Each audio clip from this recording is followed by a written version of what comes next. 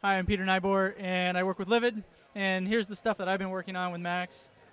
We've got a VJ app that's extensible. I've got some simple examples and a dev kit that'll help people learn how to work with media and do video mixing, and extend it to however they want. And then Livid also makes hardware. And this is our prototype of our soon-to-be-released OM64 that I've pulled apart. You can see inside we do all our own circuit design and build it all in Austin. And it's all MIDI controllable, USB powered. And there's lots of Max examples on how to hack it and how to make all the interfaces and instruments you want with it. Okay. Hi, my name is Brad Garton, and I'm here showing off the Manta, which I have virtually nothing to do with. I wrote the object for Max MSP, but it was designed and built by one of my students, Jeff Snyder. And it's basically a really large sort of capacitance sensing surface that allows all kinds of touch sensitivity, and I was able to hook it to a physical model of an electric guitar and had great fun.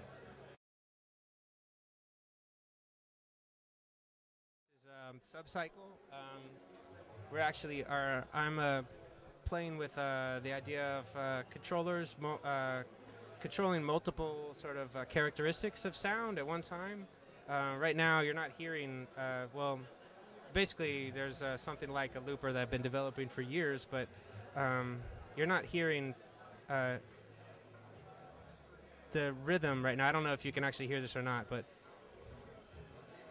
there's sort of like a culmination of factors that might start to become poetic or interesting in combination. So there's a subtle gesture that I'm trying to maybe capture here that that I find compelling and nice. And a lot of times it has to do with drum beats, just because I love programming drum beats, and that's something I've been doing for a long time. So I don't know, you can probably get into the nuances of this at some point.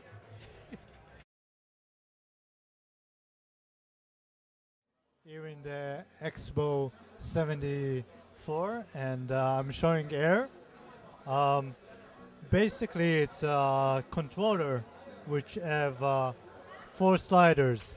And if you can zoom on this area, can you see the numbers running here? Okay. So basically, it's looking for the color of my finger and actually tracking how high or how wide is my finger. And then is basically what I'm doing with this right now is sending to MIDI. You can see it over here. I'm sending MIDI to live to actually control a filter. So as you see right now, I'm controlling the HZ.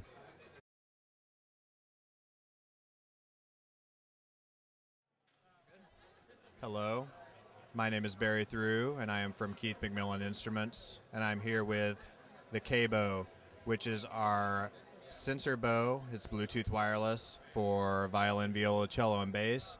And this sends multiple parameters like acceleration and grip pressure and how hard you're playing to the computer via Bluetooth.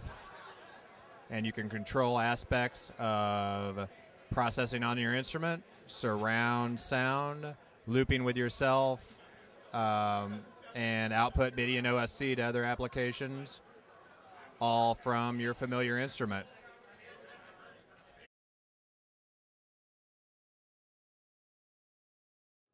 Okay, my name is Scott Wardle, and I work with Miss Pinky, and this is a turntable controller from Max MSP that gives you turntable position of the needle and velocity. And I'm mapping turntable velocity to the speed and direction of a remote controlled car, which is over there. I don't know if you want to pan over, but as I turn the turntable back, the car moves backwards, or it should. Forwards, the car moves forwards. Up.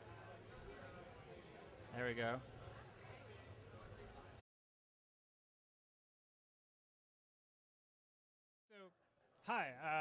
I'm Michael Spashinsky, and my application here is using Max as a temperature controller, and specifically in this case for sous vide. Sous vide is a method of cooking where you vacuum pack food in a bag and cook it at a very precise and probably pretty low temperature. Right now I have eggs in here, and they're at 148 degrees Celsius, which I think is 148 degrees Fahrenheit, which I think is 64.5 degrees Celsius. And Max is doing all the work to keep this pot at exactly that temperature. There's a temperature sensor here in a copper tube, and it's running into Max, and then my make controller kit here is triggering a relay to turn on and off a hot plate. And maybe you can see this green light when it's on, maybe not, but it's parsing it every quarter second or so. It's checking and it's parsing it, and the temperature has been at 148 really regularly for an hour and a half now.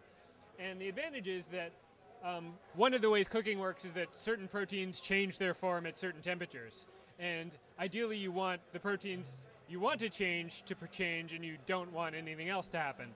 So these eggs are at exactly the right temperature to make this wonderful consistency, and they're never going to get any hotter because it's only at this temperature. So that's what I'm using this for, and it's got a lot of other benefits. I'm going to use it for my smoker in the summer, and I'm hoping to brew some lager at a cold temperature also maybe in the summer.